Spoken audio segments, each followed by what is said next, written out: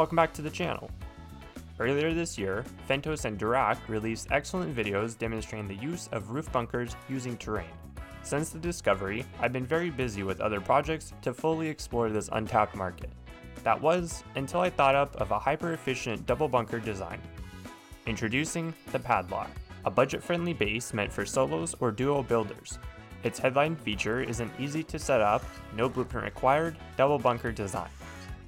Despite the small size, you can fit a staggering amount of deployables and storage. While the starter is unconventional, it can be progressed to an inexpensive vault for your loot. If the terrain allows it, you can even incorporate a basic shooting floor for a stone node's worth of upkeep a day. Speaking of which, the other obvious takeaway feature is the extremely cheap build costs and upkeep, which keeps raiders 23 rockets away from your most precious loot. If you want to take a look at the base in person, you can check it out on Builder Sanctuary by using the share code PADLOCK. With that out of the way, let's take a tour of the base. We enter the base through our main airlock, which is protected by a shotgun trap.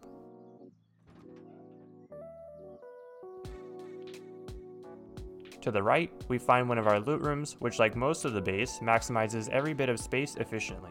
The other loot room has even more storage and even a tier 3 workbench. Above the 1x1 is a dedicated bedroom. Behind, you'll find even more storage and our repair bench. Inside our 1x1 vault is our most protected loot and our main TC.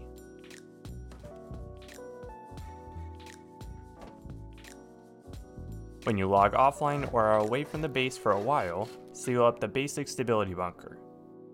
I like to keep a building plan and hammer with sealing mats in this campfire.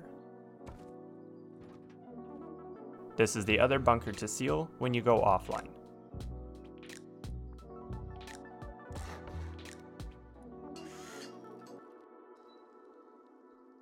Before we jump into the build, I want to go over how to pick your base location for the terrain bunker since it's a critical component of the design. I also would like to preface this by reminding you to familiarize yourself with this mechanic on a build server prior to building on wipe day. To get started, what you're looking for is terrain that has a respectable grade, preferably with a flatter plateau next to it. This can just be flat terrain, or my favorite choice, which is these flat rock prefabs that are abundant all over the map. Unlike Phentos's and Dirac's examples, this footprint requires a higher terrain incline to incorporate the second stability bunker. While you can definitely do this build on any respectable grade with a flat bit of land next to it, for demonstrative purposes, I'll be building it on top of one of these rock prefabs. Being as straight as possible, start by angling the triangle edge next to the terrain. Then, move the triangle into the ground, just enough to make sure the edge and the tips of the corners are sufficiently under the terrain.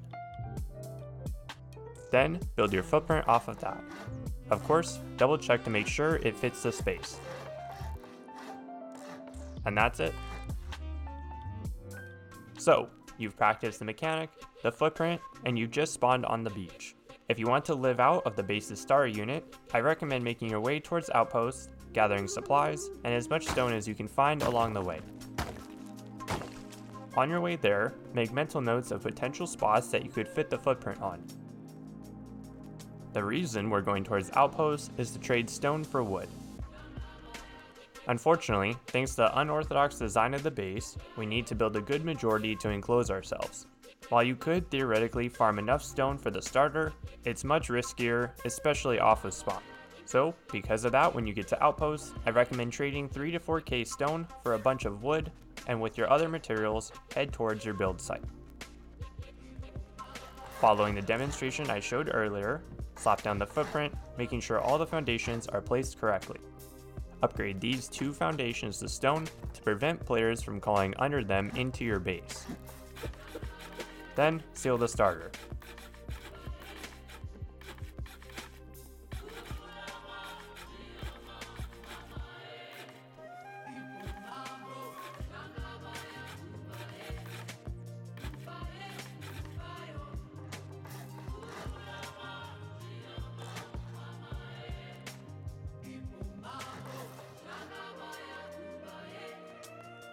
While the base is obviously very weak to eco rating right now, you shouldn't have much to lose anyways if they do. Furnish the interior as you see fit. Of course, your next priority should be to gather up enough stone to upgrade the starter, and metal to put sheet metal doors on the airlock. Next, we'll set up the terrain bunker to increase offline raid protection.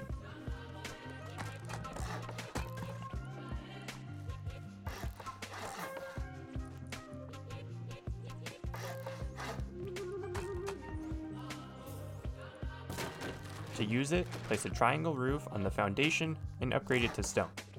The roof conditionals will activate to seal the doorway. Breaking the twig foundation below it makes the roof collapse and unblocks the entrance.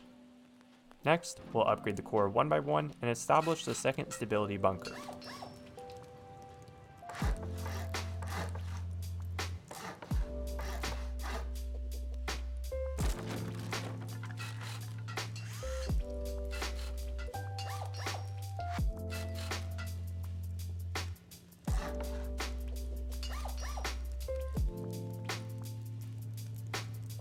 Seal the stability bunker when you log offline. When you log online and need to access your most valuable loot, spawn on the bag in the bunker and break the twig. If you want even more space for deployables and save a tiny bit of upkeep, you can skip sealing these triangles. Once you get a tier 2, you can opt to put 2 garage doors to section off the loot rooms and increase the cost of a roam raid through doors.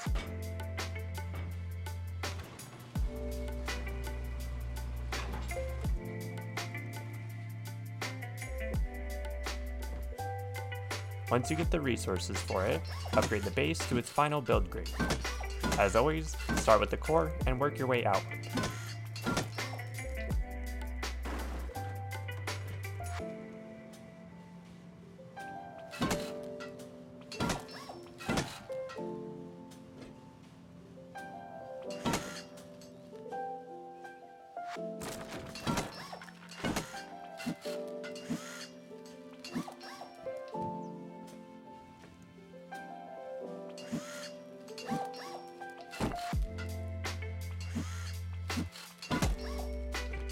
As a reminder, you can skip sealing these triangles if you want more room for deployables.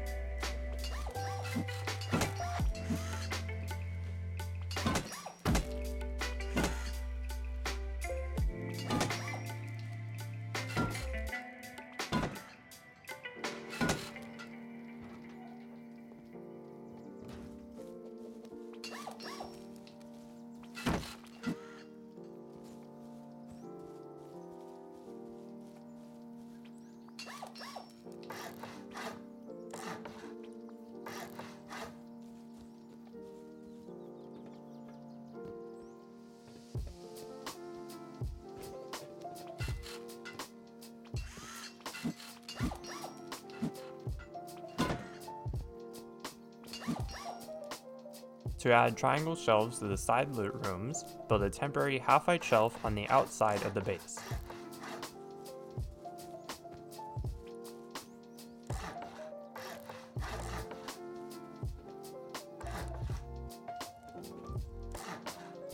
To maximize space, place a mixing table up against the back wall and put a half-height triangle wood shelf pointing into it. If you get your hands on a tier 3, you can put it in the other loot room. Then, put your boxes.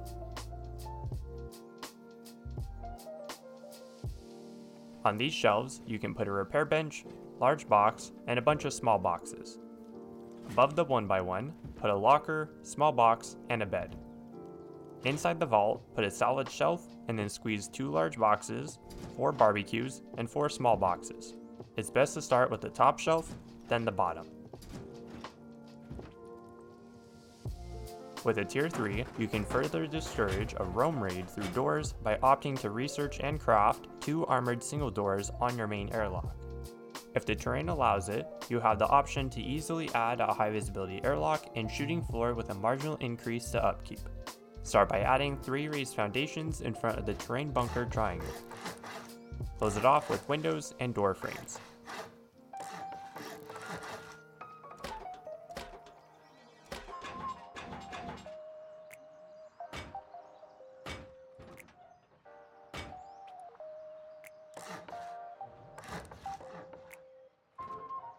Keep a permanent ladder against this wall.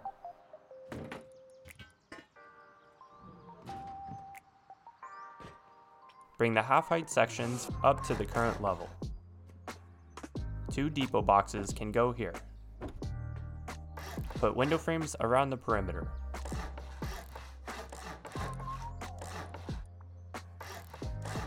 You can opt for a second airlocked entrance.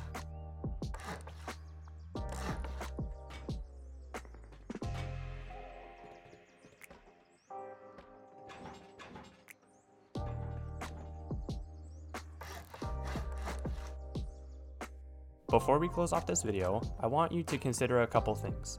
Depending on the server, the base's starter might be risky to set up because of its unorthodox design. If this makes you uncomfortable, there's no shame in starting out with some 1x2 throwaway starter and then moving into the Padlock once you have the resources and have been able to explore the local area thoroughly to find the best possible build spot for it. The other elephant in the room is the base is very vulnerable to door raiding while you're online and the bunkers are open. For this reason, I encourage you to be thoughtful about when you have them open, especially the core stability bunker. Of course, even if the bunker is sealed, the exposed HQM foundations can be soft-sided to bypass it without the use of explosives. While it's unlikely, it most certainly is not out of the question for some more psychopathic groups. While the base is terrain dependent, in my opinion, it's not as big of a deal considering the map is covered with suitable locations to fit the footprint. Once you get a feel for it, you'll be quite surprised with how many places you can actually put it down, and it won't feel as limiting as it appears. But with that being said, that concludes today's video. Despite the unorthodox design, I hope that you can see the value in the relatively simple double bunker footprint that features no blueprints for a 23 rocket vault. Thanks to the super cheap upkeep, you can always use this as your core and build a proper base on top of it. Whatever you decide, I hope you enjoyed the video. Consider subscribing for future content, and I'll see you guys next time. Thanks for watching.